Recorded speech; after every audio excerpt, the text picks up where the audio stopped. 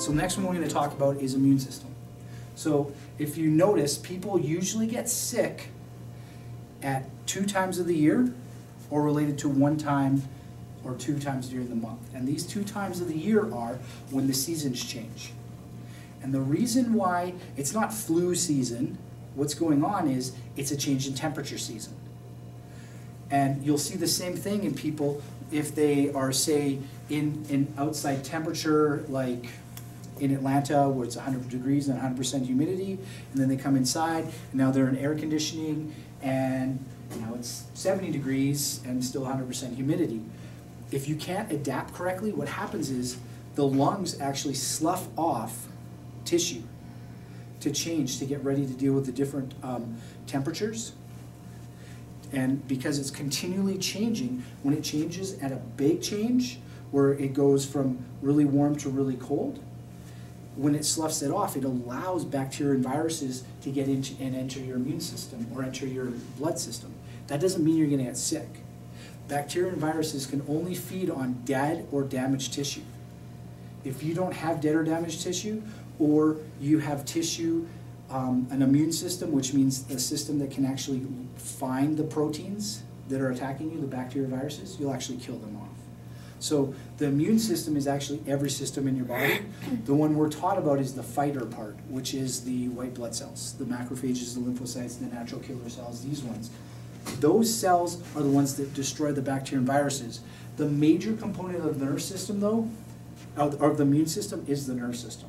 So if the nerve system or your brain can't detect a bad virus or bacteria, then it can live and proliferate and kill you.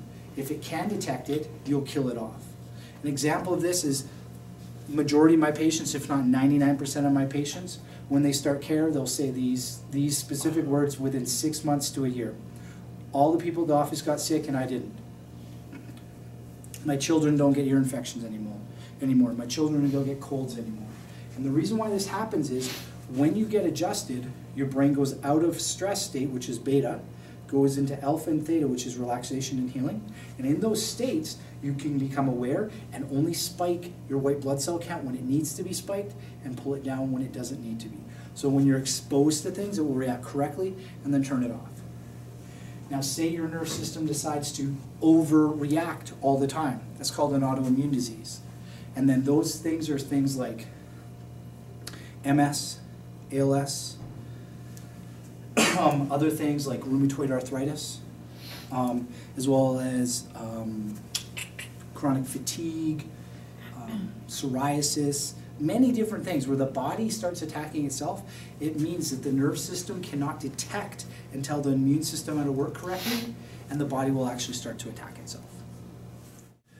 So those times that I was talking about is the difference between summer and winter and spring. So the fall and the spring times are specifically, most people see this in the fall time, and they call it flu season or cold season.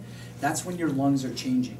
The other times when people get really attuned to getting sick are at the end of quarters in business and the end of school years. And this is because of high stress of trying to achieve a specific outcome.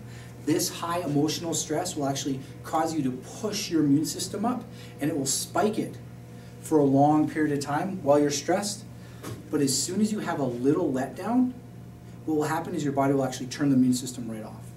It'll literally just shut it down, and then at that point, you'll get sick. And a lot of people say, I was doing so well, I felt so good, and then my exam was done, and then I went home and I got sick all Christmas.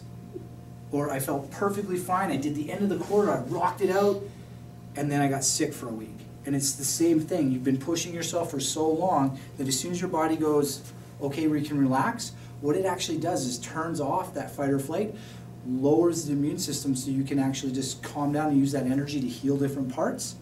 But because you've been running for so long, it actually allows viruses to take a hold of all the tissue that you've hurt. Because when you're in a fight or flight or defense posture, you can't heal yourself. So when you're in that state, you're actually growing disease. That state of fight or flight is supposed to maximally last 15 minutes. But if you stay in it for long periods of time, that's where you get sick. And these are those people, if you stay in it long enough, will get depression, anxiety, obsessive compulsive disorders, different things like that.